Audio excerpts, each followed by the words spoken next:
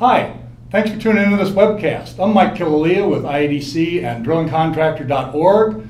We're here in the aftermath of the SPE IADC Managed Pressure Drilling and Underbalanced Operations Conference, which we just held here in beautiful Kuala Lumpur. And sitting with me today is Mr. Brian Grayson, who is Product Service Line Manager for Weatherford's Controlled Pressure Drilling Group. And Brian is also recently elected as chairman of the IADC Underbalanced Operations and Managed Pressure Drilling Committee. So we're going to talk a little bit about this emerging technology of managed pressure. And Brian, I want to say thanks a lot for turning out to talk to us today. Really appreciate it. MPD has been on the tip of a lot of people's tongues for a few years now. Can you kind of give us an update on general state of the technology? Well, Mike, the state of technology for MPD is actually really exciting right now. At least exciting from our portion of the industry, because unlike a lot of the industry segments that MPD was born from, say like the underbalance industry a few years back, MPD really is a technology and a way of thinking that's needed by the industry to carry forward. Really, with what we're dealing with now from a challenge, geologically, reservoir, all the aspects that we're looking at from a typical operation of well construction, MPD technologies are required for us to take those next steps to be able to maintain the supply of our resources and continue to, I think, meet the demands of the future. MPD's been talked about as a way to drill the undrillable wells in a lot of different situations, such as deep water Gulf of Mexico, I think would be one example. But we do hear that there are some perceptions, at least, that there are reliability problems with MPD systems. What would you say to that? Well, and that's kind of, and I've heard the same here recently, and that was a little bit confusing, at least from our perspective as the committee and respective service, and I believe the active operators in this technology these days. MPD, in its essence, is very simple. It doesn't take that big of a step, at least in its standard for its current form today, past our conventional techniques. So as far as the technologies are concerned, they're actually simpler than a lot of the other technologies that are being introduced into the industry these days to overcome our problems. I think a lot of that perception may be misperception based on previous industry attempts of similar technologies, once again like the underbalanced, where there were some issues, not necessarily always from a technology standpoint, but from a delivery and end result standpoint.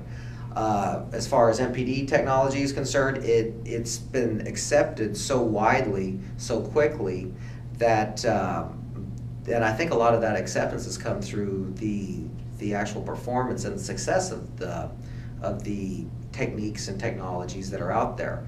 So to be honest, I think a lot of the perceptions are simply misperceptions. Okay, thanks, Brian. I'd like to turn now a little bit to the committee itself. The committee's been working on a number of initiatives to really move commercial acceptance or commercial viability forward, such as developing some recommended practices. And you can tell us a little bit about that? Yeah, once again, being that MPD truly, from at least the industry's understanding of it as it stands now, really was just brought into I would say the oil field in large in about 2004-2005 timeframe. Although saying that, MPD is one of those things that has been probably practiced for the last 20 years in some way or another. But 2004, 2005 is when MPD really began to be used in the industry. And of course with that, it was used without and it's also growing quite a bit in the industry. And so of course with that, you want to help the industry along, recognizing some of the maybe potential pitfalls, and also to help shortcut some of the lessons learned and just operational developments that operators themselves, rig contractors, and service companies would experience going through these. So recommended practices, as with the underbalanced practices beforehand, are one of those things that will help the industry not only grasp the technology, but in that I hope accept it a little bit easier too. Terrific. And another thing I think some operators may have had some issues with or problems with, or uncertainty perhaps is the best word, is what is a good candidate? How do you pick a well to do an MPD process on? So can you tell us about the committee's work on a candidate selection tool? Exactly. Well, and stepping back a little bit, MPD is a pretty broad umbrella. MPD has a lot of different objectives to it. The main one, of course, being able to construct the well. But in that, I mean, MPD has different operational facets. We have, for example, pressurized mud cap drilling. We have constant bottom hole pressure. And there's, as we go down this road, there's becoming a bunch of other splinter capabilities that we're finding. And the committee itself is right now in the midst of trying to identify all the uses for MPD, all the different technologies that are involved. And then in that, putting together some kind of a system and a tool that the industry and the world at large can use to identify when they do have a potential need for an MPD and what that managed pressure drilling type is. And then walk them down, hopefully a set of processes and procedures that will let them educate themselves a little bit and at least put them in the right track to know what their next step is. Okay. And our objective on this will be a web-based tool that just about anybody can access at any time, and hopefully not only educate themselves, but hopefully help their project out. Sounds like a lot of work. You guys and ladies are to be commended for doing this. And it's my understanding that we're going to have some rollouts of this at some upcoming conferences, the IADC SPE Asia Pacific Drilling Technology Conference in Ho Chi Minh City, November 1 and 3, and at IADC World Drilling, 16-17 June in Budapest. I had to get those plugs in. Well, I'm glad you did, because it also gives us a good opportunity to plug the work of our underbalanced and managed pressure drilling committee.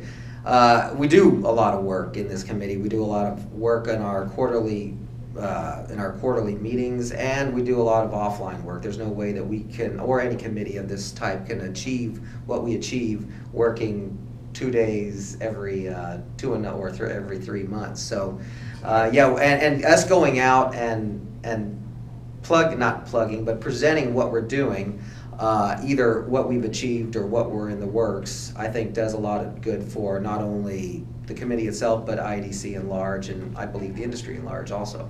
Very much so. Brian, thank you so much for your time here today. Managed pressure drilling, promise or rabbit trail, I think definitely on the promise side. IADC has a big commitment to these technologies, and I think exciting things with the help of gentlemen like Brian are going to be in the bids to come. I want to also mention, since it's late in the month of February, that we are close upon the deadline for IADC membership. So if your company has not renewed, or if you have renewed but haven't updated your membership information for our directory, I encourage you to contact our membership department. You can do that through IADC.org and just go to the membership section. Again, thanks for tuning into this webcast. We hope to see you. I'm Mike Killalea from drillingcontractor.org and IADC. Look forward to seeing you next time. In the meantime, keep turning to the right and drill safe. So long.